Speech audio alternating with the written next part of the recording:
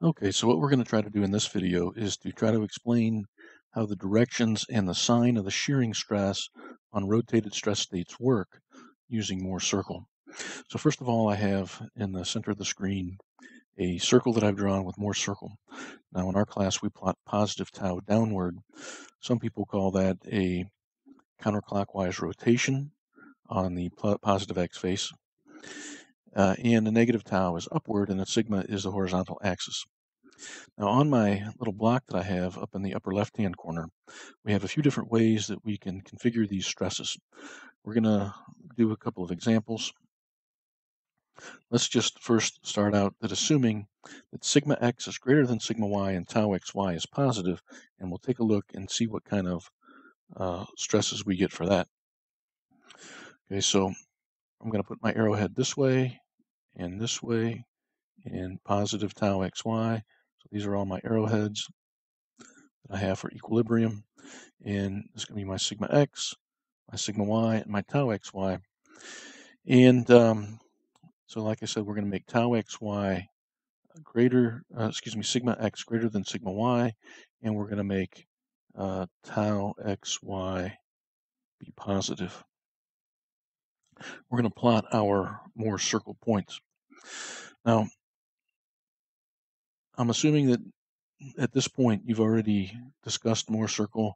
Have you seen my other videos? You've had the other lectures, and you know how to plot the Mohr circle. You know how to find the radius and the angle 2 theta p, but we'll kind of go over those a little bit. So in general, we plot 3 points when we do our Mohr circle. We plot what we call the x point, which is sigma x comma tau xy, the y point, which is sigma y comma minus tau xy, and the center of the circle, which is sigma average comma 0, where sigma average is the average of the two in-plane stresses, sigma x plus sigma y over 2. So if these are the cases, sigma x greater than sigma y and tau xy greater than 0, we're going to plot our x point over here, maybe in this location. It's going to be to the right of the center, and it's going to be downward positive. And our y point is going to be directly across from it. I'll just label it over here. What I'm going to try to do is see this red line that I have. I'm going to try to rotate that if I can grab it. Spin that around to that location. And we have our x and our y point right there. Now, the angle of rotation to the horizontal axis on the circle is 2 times the principal angle, theta p. So the angle from here to here is what we call 2 theta p. The way that we can find that angle is if we drop down a vertical line right here. We know this height is the same as the magnitude of tau xy. And we know this distance, this leg right here, is sigma x minus sigma average. Since this is a right angle, we can find that radius as sigma x minus sigma average squared plus tau xy squared is equal to the radius squared. Now the furthest most right point over here and the furthest most left point over there, we're going to call the principal stresses. So you see that's the furthest we can get along the sigma axis. And the values of those can be found by simply taking the average plus the radius and the average minus the radius. And the coordinate of that point, since it lies on the sigma axis, on the right it's sigma p1 comma 0, and over here on the left side it's sigma p2 comma 0.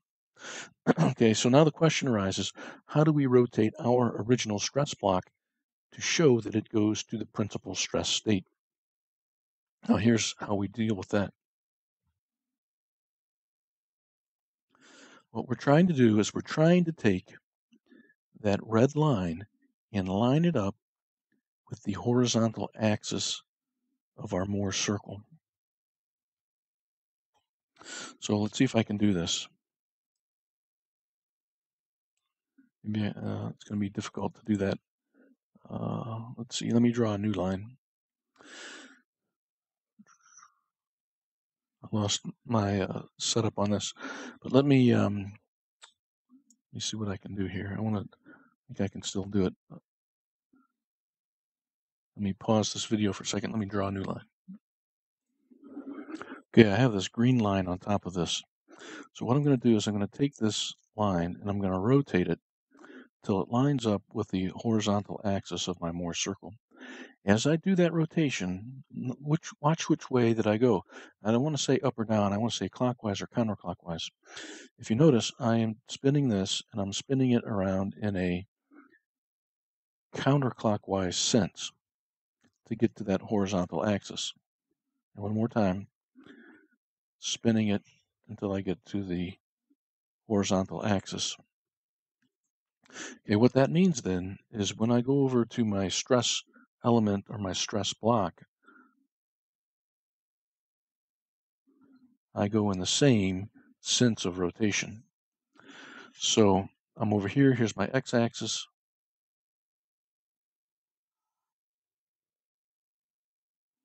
I also go in that same sense of rotation, but the angle is half as much physically in the material.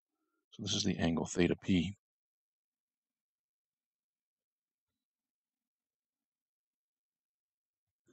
Now my stress block then, in the principal stress state, notice how I'm rotating my axes. It's going to have my principal stresses on it. We can figure out which stress goes where by watching where our x and y points land after the rotation. See, this x point traveled to this position. In this case, it travels to sigma p1. So that means the stress that used to be in the x direction is now the sigma p1 stress on this picture. And the stress that used to be at this position, at the sigma y position, travels down to here to sigma p2 as we do that rotation. So this will be sigma p2. All right, so that's the principal stress state. The principal stress state does not have any shearing stress. The principal stress state, we can tell that it doesn't have any shearing stress through Mohr's circle because the second coordinate pair here is 0. That's the value of the shearing stress. By definition, principal stress states do not have any shearing stress. But we can see that also from the Mohr circle by the coordinates of those two principal stress points. All right, now the next point we want to take a look at is the maximum shearing stress state. Let me pause the video for a second. I'm going to clean this up just a little bit, and then I'll be able to put another color, I think, for this line. All right, so let's talk about the maximum shearing stress state, how to find the directions of the shearing stress arrows. So I have next to that red line for my original starting stress state, I have a pink line. I'm going to rotate that.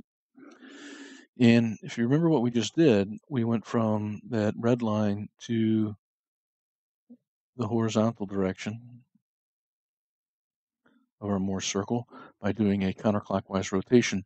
And now we have a choice. We can take this and we can rotate it, continuing on in the same direction up to the vertical, 90 degrees on the Mohr circle, or we can be here and we can rotate it the other way, the other sense of rotation, to where at the bottom of the circle with the right-hand point of our line. We are free to choose whichever way we want to do, and in fact, we'll do both. But it's going to be easier for me this time, initially. Let's go from our original XY diameter to the horizontal diameter, back down to the bottom. Okay, so going to be right here. All right, so follow what we did. We went from this red line to here, and then we took this point down to the bottom. Let's draw that on here.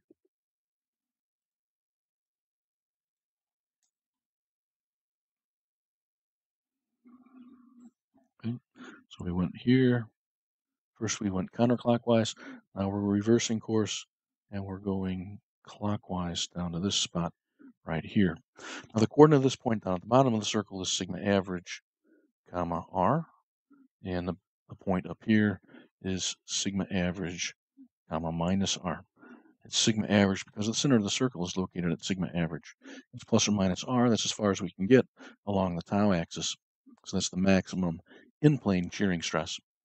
Okay, so let's follow what we did. First we went counterclockwise, and now we're going to draw a line that is clockwise. 90 degrees on the circle means 45 degrees on the block. Let's find a new color here. Let's see.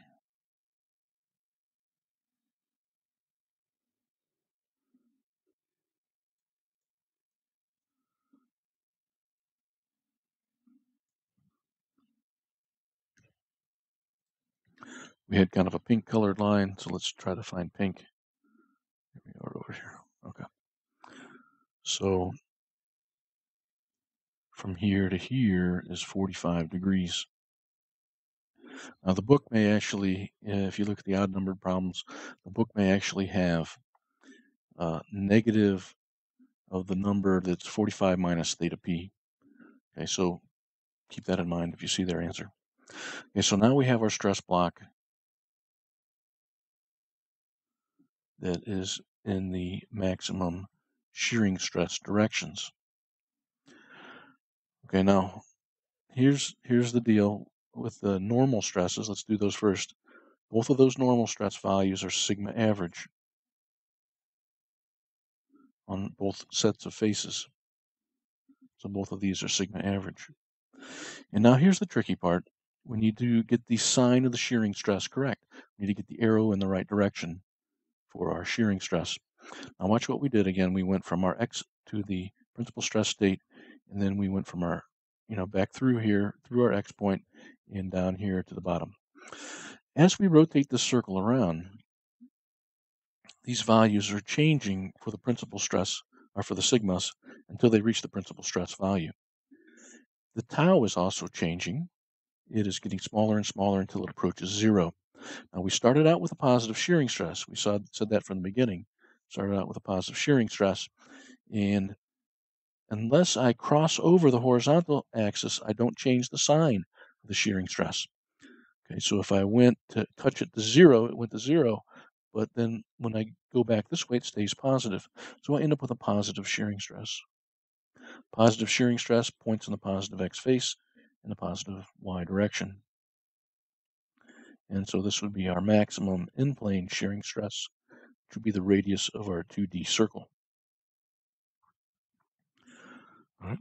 Now, if I had rotated the other way, I'm not going to drag that around, but if I would have started here and I would have continued on this way, now I have crossed over to the other side of the axis. Instead of having my line coming down, my line would be going the other way.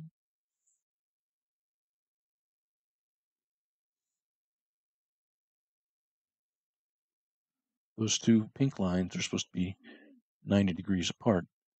It would be 45 degrees from the green line, the principal axis, so 90 degrees apart that way. Again, we'd have sigma average all the way around.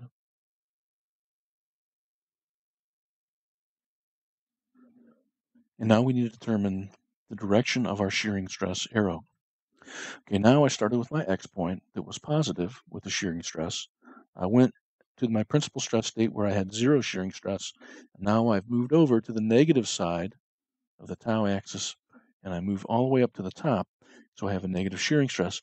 A negative shearing stress will physically point in this direction. It's on the positive X face. It's in the minus Y direction.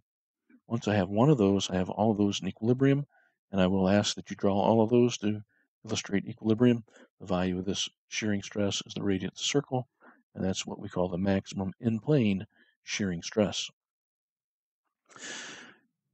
Okay, now this might be a little confusing because we said one way we had a positive shearing stress, the other way we had a negative shearing stress. But if we look at the kind of the global direction of these arrows, look at this arrow right here and this arrow right here. This line and this line are the same face. These arrows are pointing in the same global direction as are all the other shearing stress arrows. So it does not matter which way you rotate on a Mohr circle.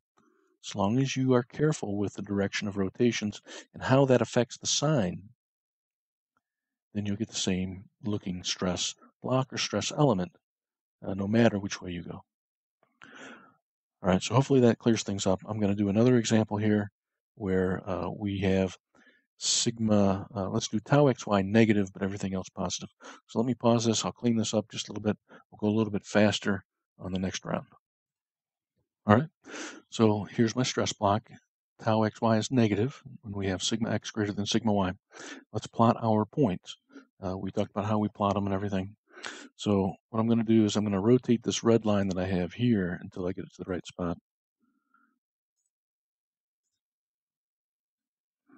Okay, whoops. Now since tau xy is negative, my x point is going to plot over in this quadrant.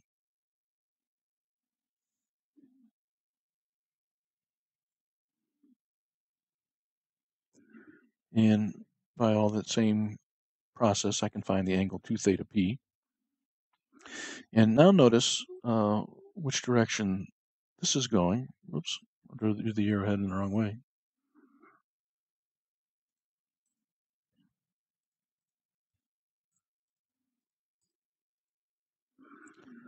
From the red line to the horizontal line is 2 theta p. Okay, so what that means over here then is from the horizontal axis, I go in a clockwise sense of rotation by the angle of theta p over on this block.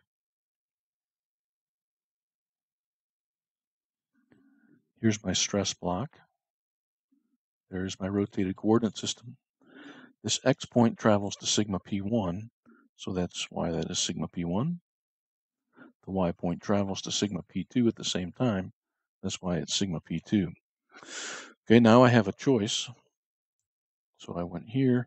I can continue on in the same sense of rotation, or I can travel back the other way to get to my maximum shearing stress state. The maximum shearing stress state is the vertical diameter of my Mohr circle. Use the blue line right here. Let's continue on in the same sense of rotation. So I went from here to here, and then I'm going to go down to the bottom. Now, if you notice, I started with a negative shearing stress, and I crossed over the axis, so now I'm changing it to a positive shearing stress. I go 45 degrees in the material because it's half as much as what it is on the circle. There's my coordinate system. I have sigma average all the way around.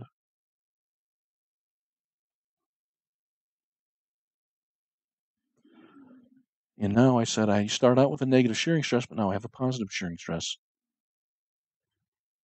So that's what it looks like. Positive shearing stress points in a positive y direction on the positive x face. And that will be the value of the radius of my circle. If I wanted to go the other way, let me use a different color. If I wanted to go from my x point to here, from the principal stress state is 45 degrees.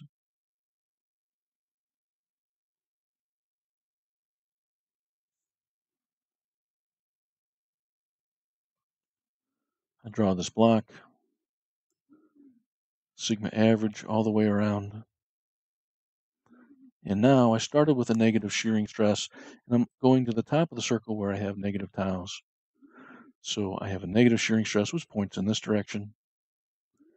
All I need is one of them for equilibrium.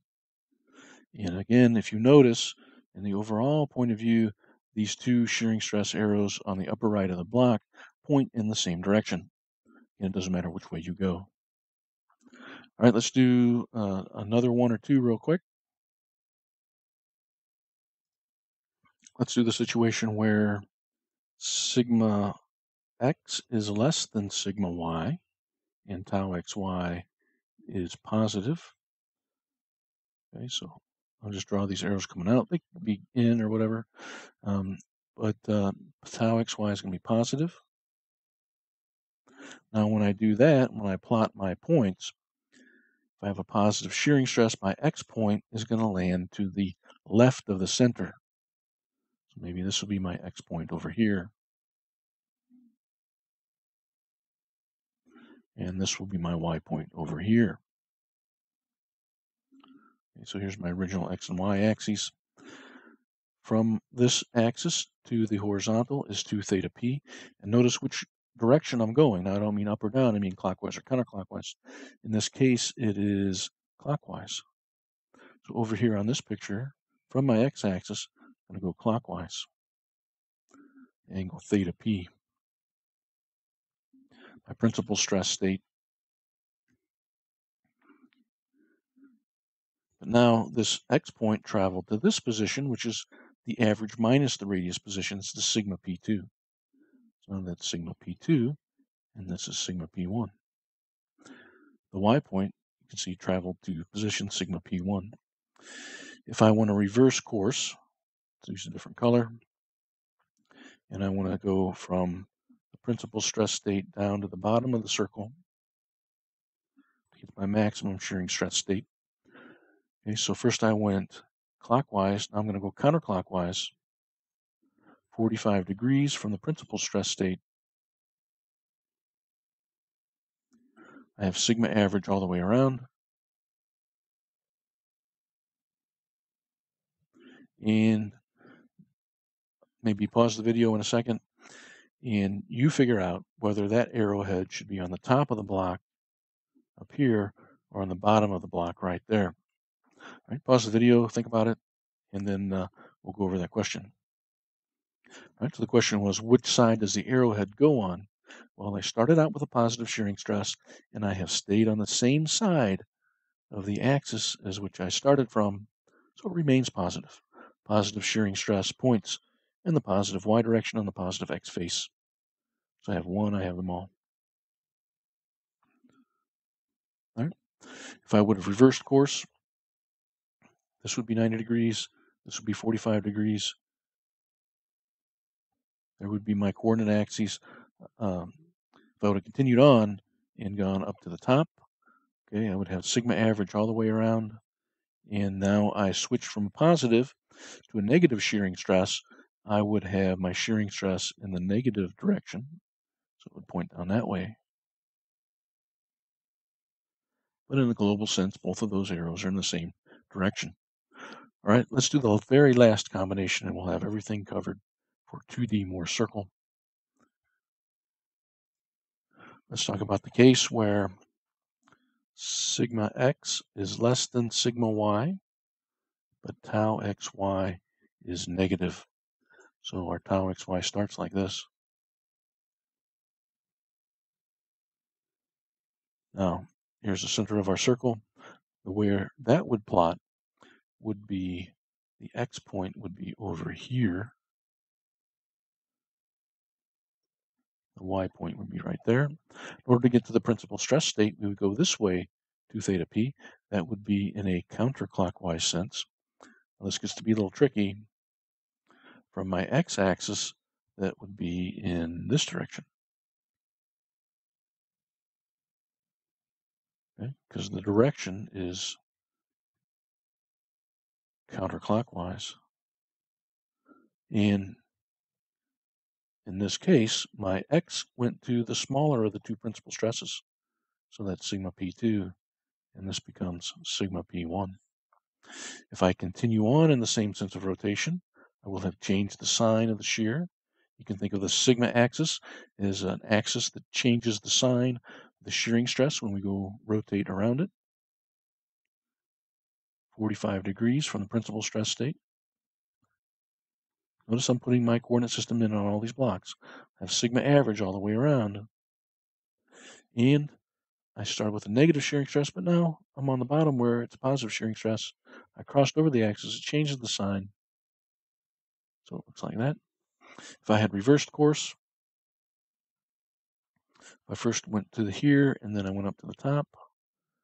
Well, then I would keep the same sign of the shearing stress as I started with, because I did not cross over the axis.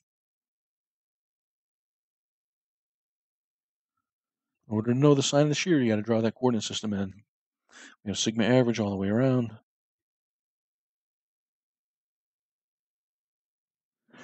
And let's see, I started with a negative shearing stress, and I am keeping a negative shearing stress. So the negative shearing stress really points in that direction.